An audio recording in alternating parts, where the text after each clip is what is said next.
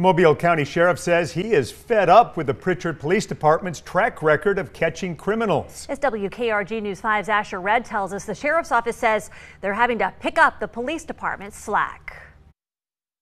The Prichard Police Department has a handful of suspects across various crimes they hope to bring in for questioning, but there's one problem.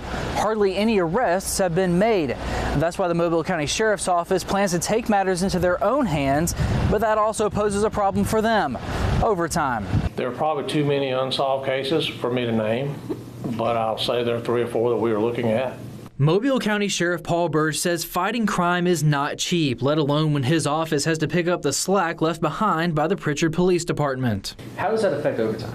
It affects it significantly. Law enforcement's not an 8 to 5 Monday through Friday job, and I'm sure the community don't want it to be that way. Burge says his deputies have been working around the clock to reel in some of Prichard's most violent criminals. There are these unexpected, issues that arise that the only way you can deal with it is pay overtime to have the personnel do it. Last June, the Sheriff's Office conducted a large-scale operation to target high-crime areas within the city of Prichard. They got guns, drugs, and violent offenders off the streets, but Burge says their job didn't stop there. Since then, the Sheriff's Office continues to return to Prichard on a much smaller scale, spending even more time and money. This is not a case where what happens in Prichard stays in Prichard. This is not just about Prichard.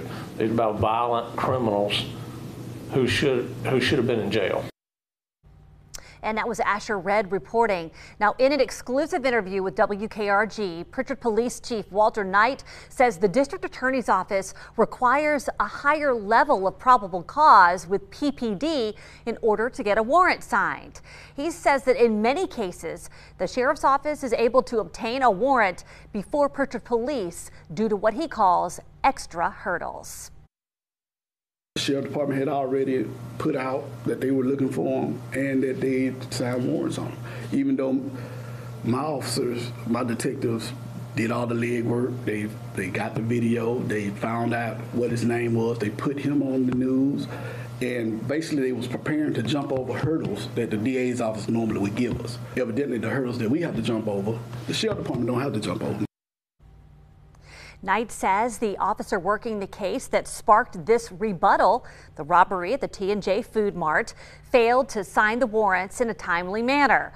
He said that the officer, who has been in the force for about a year, was a couple of days too late in signing that warrant. Now, overtime pay has been an issue for the Mobile County Sheriff's Office in recent years. As we reported in a News 5 investigation last year, the Sheriff's Office paid more than $6 million in overtime pay in 2022. That year, 18 employees logged more than 1,000 overtime hours, averaging more than 20 hours of overtime per week for the entire year.